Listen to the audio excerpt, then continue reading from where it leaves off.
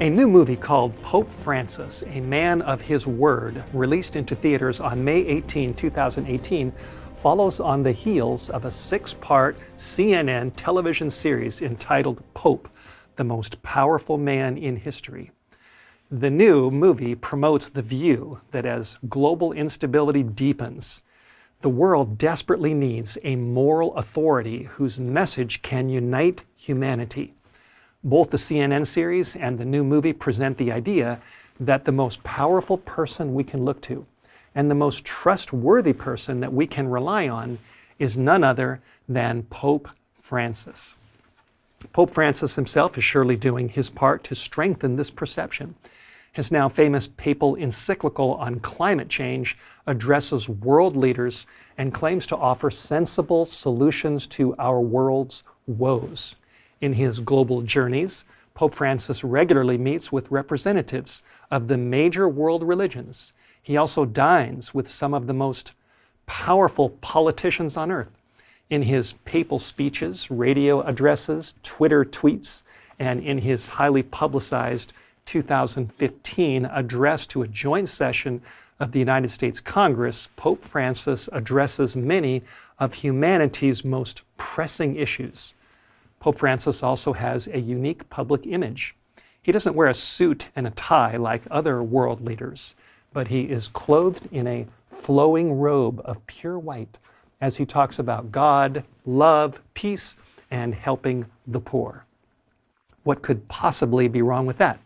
You may be thinking. Let's have a quick look at an amazing prophecy found in chapter 13 of the last book of the Bible, which is the book of Revelation. Revelation chapter 13, verses 8 and 9 say this: "All who dwell upon the earth will worship him, whose names have not been written in the book of life of the Lamb slain from the foundation of the world. If anyone has an ear, let him hear." Verse 8 points to a time when the entire world will worship and follow a mysterious, disguised enemy of God called the Beast. When this prophecy is fulfilled, Earth's teeming masses will have no idea that they are actually worshiping the Beast. If they did, they wouldn't worship him. But they don't know. One reason is because the Beast doesn't say, "I'm the Beast." Instead, this Beast claims to represent God and Jesus Christ. But underneath a brilliant disguise, the Bible says, is a beast. Who is this beast? Let's look at some clues. In Revelation chapter 13, verse 2, in the same chapter, this is what we read. "Now the beast which I saw was like a leopard. His feet were like the feet of a bear. His mouth was like the mouth of a lion.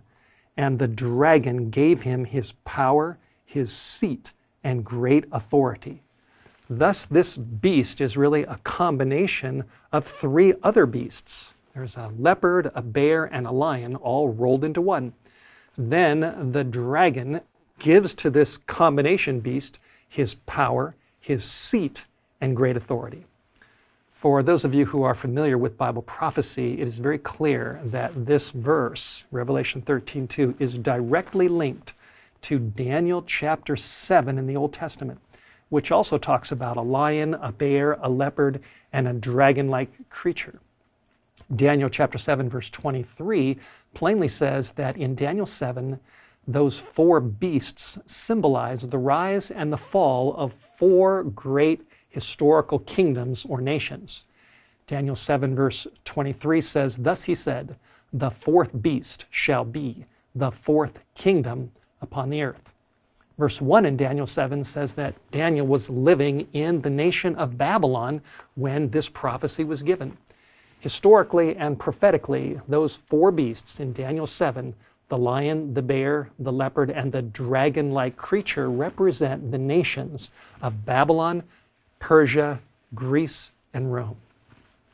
The beast in Revelation chapter 13 that the world worships, that is a combination of the lion, the bear, and the leopard, tells us that this combination beast really contains elements of ancient Babylon, ancient Persia, and ancient Greece.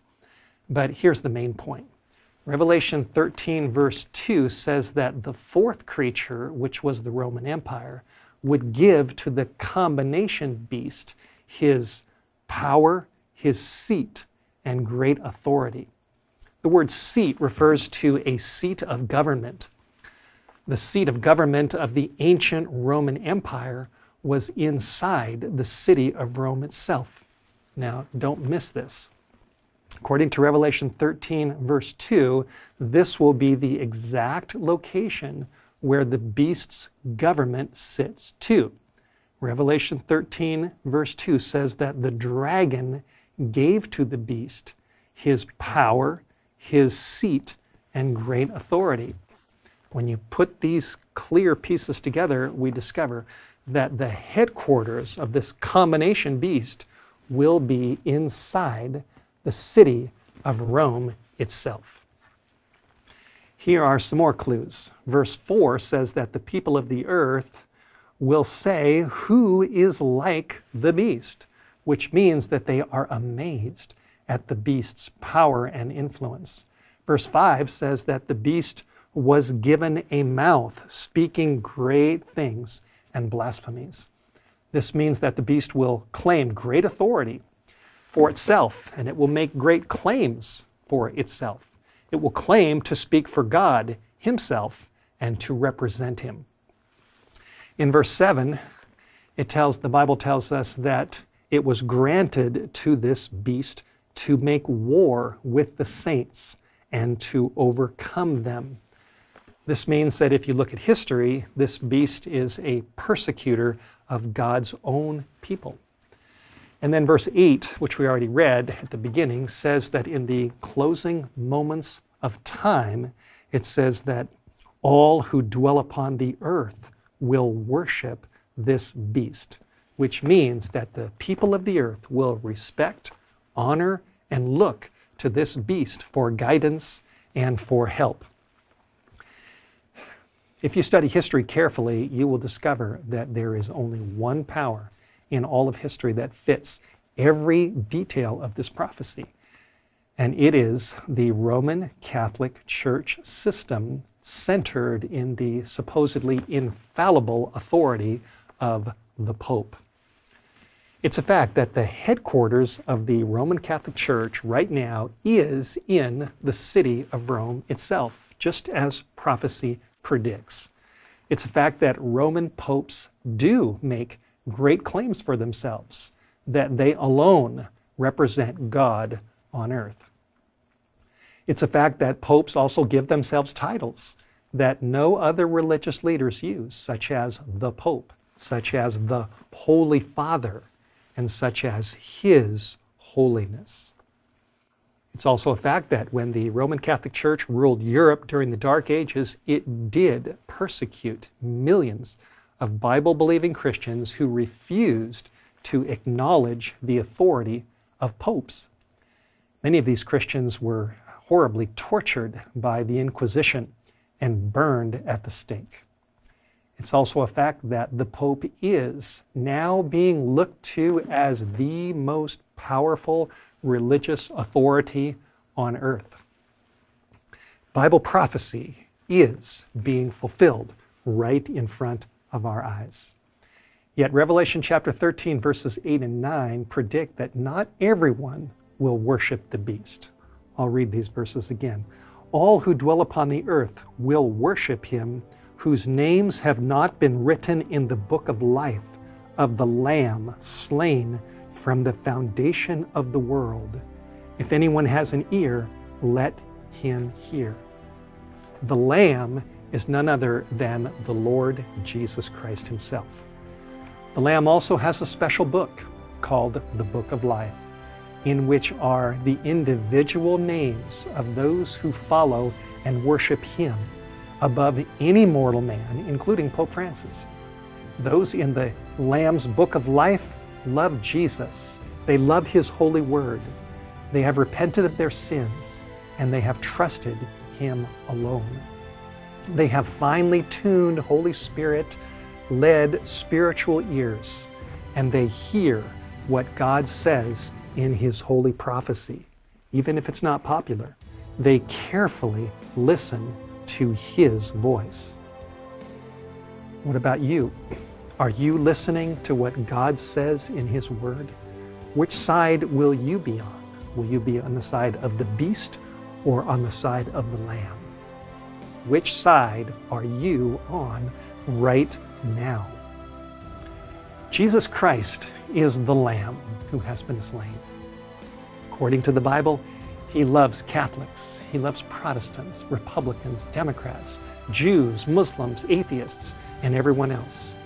According to this book, He loves you, and He died for you and for all of your sins 2,000 years ago on a cruel cross outside Jerusalem. No mortal man can do that, including Pope Francis. I urge you to give your life to Jesus, to study His prophecies, and to get ready for His soon return. If you do, you'll never be sorry. You will be happy forever in God's eternal kingdom. To learn more about Bible prophecy, future events, and the love of Jesus Christ, White Horse Media recommends our popular The Time Is at Hand information packet, containing 12 pocketbooks, 3 DVDs, and 1 paperback copy of the book, The Great Controversy Between Jesus Christ and Satan. We also recommend a newly released, fully illustrated hardback version of The Great Controversy, which contains colorful pictures of world events connected to Bible prophecy. To order either of these resources, or both, call 1-800-782-4253 or order online at whitehorsemedia.com. White Horse Media is a ministry that exists by faith in God. Donations are greatly appreciated.